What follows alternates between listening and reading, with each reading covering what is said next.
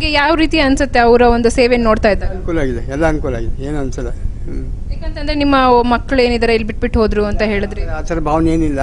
Really ಎಲ್ಲ ಸಂತೋಷವಾಗಿದೆ, ಅನುಕೂಲವಾಗಿದೆ, ಏನು ಪ್ರಾಬ್ಲಮ್ ಇಲ್ಲ ಇಲ್ಲಿ. ಸಂತೋಷವಾಗಿದ್ದೀರಾ? ಹಾಂ, ಕರೆಕ್ಟ್. ಕಾಲ ಹೇಗೆ ಕಳೀತೀರಾ ಇಲ್ಲಿ? ನಾನು ಆರೋಗ್ಯ ಆಗಿದ್ದೀನಿ. In fact my weight has gone up. ಇಲ್ಲಿ ಆಕ್ಟಿವಿಟೀಸ್ ಯಾವ ರೀತಿ ಇರುತ್ತೆ? ಟಿ ವಿ ನೋಡೋದು, ಸಂಗೀತ ಕೇಳೋದು, ಆಮೇಲೆ ಸ್ವಲ್ಪ ಹೊತ್ತು ರೆಸ್ಟ್ ತಗೊಳ್ಳೋದು, ಆಮೇಲೆ ಕೂತ್ಕೊಂಡು ಮಾತಾಡೋದು ಹುಡುಗರ ಹತ್ರ, ಈ ಥರ ಎಲ್ಲ ಮಾಡೋದು. ನಿಮಗೆ ಇಲ್ಲಿ ತುಂಬ ಖುಷಿ ಆಗುತ್ತೆ? Time is pass very nicely. ಏನು ಕೆಲಸ ಮಾಡ್ತಾ ಇದ್ರಿ? ನಾನು basically engineer, general manager retire ಆದೆ. 44 ವರ್ಷ ಸರ್ವೀಸು. ಆಮೇಲೆ ಈಗ ಕೊನೆಯಲ್ಲಿ ಒಂದು ಆಕ್ಸಿಡೆಂಟ್ ಆಗ್ಬಿಡ್ತು. That is the main problem. ಆ ಆಕ್ಸಿಡೆಂಟ್ ಆದಾಗ ಕಾರ್ ಆಕ್ಸಿಡೆಂಟಲ್ಲಿ ತಲೆಯಲ್ಲಿ ಆಪ್ರೇಷನ್ ಮಾಡಿದ್ದಾರೆ. ಸೊ ಅದು ಭಾಳ ಕಷ್ಟ ಆಯ್ತದು.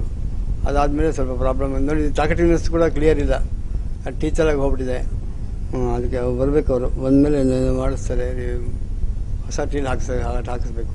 ಸೊ ಇಲ್ಲಿಗೆ ಸೇರ್ಕೊಂಡಿದ್ದು ನೀವು ಆಕ್ಸಿಡೆಂಟ್ ಆದಮೇಲೆ ಅಂತಂದ್ರೆ? ಆಪ್ರೇಷನ್ ಆದಮೇಲೆ ಒಂದು ವರ್ಷ ಆಗಿತ್ತು, ಕರ್ಕೊಂಡು ಸೇರಿಸಿರು. Okay, thank you. ನಮಸ್ತೆ. ನಮಸ್ತೆ ಮ್ಯಾಮ್, ನಿಮ್ಮ ಹೆಸರು? ಸೀಮಾ ಅಂತ. ಸೀಮಾ, ಎಷ್ಟು ವರ್ಷದಿಂದ ಕೆಲಸ ಮಾಡ್ತಿದ್ದೀರಾ? ನಾನು 1 ಇಯರಿಂದ ಮಾಡ್ತಾ ಇದ್ದೀನಿ. ಓಕೆ, ಸೊ ಹೇಗೆ ಅನಿಸ್ತಿದೆ 1 ವರ್ಷದಿಂದ ಇವರುಗಳ ಮಧ್ಯೆ? ಅಂತಂದರೆ ಸಾಕಷ್ಟು ಒಂದು ಪ್ರೀತಿ ವಾತ್ಸಲ್ಯ ಎಲ್ಲವೂ ಇಲ್ಲಿರುತ್ತೆ, ನೀವು ಅವರು ಕೊಡೋದು, ಅವ್ರು ನಿಮ್ಗೆ ಕೊಡೋದು. ಸೊ ಹೇಗೆ ಅನಿಸುತ್ತೆ?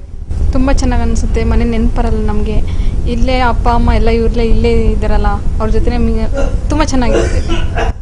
ಸೊ ನೀವು ಇಲ್ಲಿಗೆ ಅಂದರೆ ಯಾವ ಕಾರಣಕ್ಕೆ ಬಂದಿದ್ದು? ನಿಮ್ಗೆ ಹೇಗೆ ಇಷ್ಟ ಆಯಿತು ಇಲ್ಲಿಗೆ ಬರಬೇಕು ಅಂತ? ಇಲ್ಲಿ ಬಂದು ಅದೇ ಅಡ್ವರ್ಟೈಸ್ ನೋಡಿದ್ದು, ಒಂದು ಪ್ರೋಗ್ರಾಮ್ ನೋಡಿದ್ದು, ಹಾಗಾಗಿ ನನಗೆ ಇಲ್ಲಿ ಸೇರ್ಕೋಬೇಕು ಅಂತ ಆಸೆ ಆಯಿತು. ಸರ್ವೀಸು ಅದೊಂದು ಆ್ಯಡ್ ಆಯಿತು, ಸೊ ನನಗೆ ಇಷ್ಟ ಆಗಿ ಇಲ್ಲಿ ಬಂದಿದ್ದು. ಸೊ ನಿಮ್ಮ ಮನೆಯವ್ರಿಗೆ ಎಲ್ಲರಿಗೂ ಗೊತ್ತಾಯ್ತಾ ನೀವು ಇಲ್ಲಿಗೆ ಬಂದಿದ್ದು? ಸೊ ಅವ್ರು ಏನು ಹೇಳಿದ್ರು ನೀವು ಇಲ್ಲಿಗೆ ಬರಬೇಕು ಅಂತ ಹೇಳಿದಾಗ? ಇಲ್ಲ, ಅಮ್ಮನೂ ನರ್ಸು ಕೂಡ.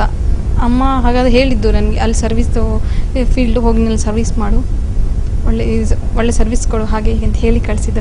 ನನಗೂ ಇಷ್ಟ ಆಯಿತು, ಸೊ ಬಂದು ಸೇರಿತು. ಓಕೆ, ಸೊ 1 ವರ್ಷ ಆಯಿತು ಬಂದು ಅಂತ ಹೇಳ್ತಿದ್ರೆ, ಹೇಗೆ ಅನಿಸ್ತಿದೆ ನಿಮಗೀಗ? ನನಗೆ ತುಂಬಾ ಇಷ್ಟ ಆಗಿದೆ, ಇಲ್ಲೇ ಮಾಡೋಣ ಅನಿಸ್ತಾ ಇದೆ.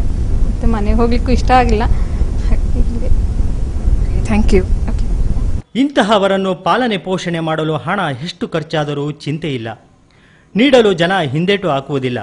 ಒಟ್ಟಿನಲ್ಲಿ ತಮ್ಮ ಹೆತ್ತವರು, ಬಂಧುಗಳು ಹೀಗಾದರೂ ಇಲ್ಲಿ ಸುರಕ್ಷಿತವಾಗಿದ್ದಾರಲ್ಲ, ನೆಮ್ಮದಿಯಿಂದ ಇದ್ದಾರಲ್ಲ ಎನ್ನುವುದಷ್ಟೇ ಸಾಕು ಅವರಿಗೆ.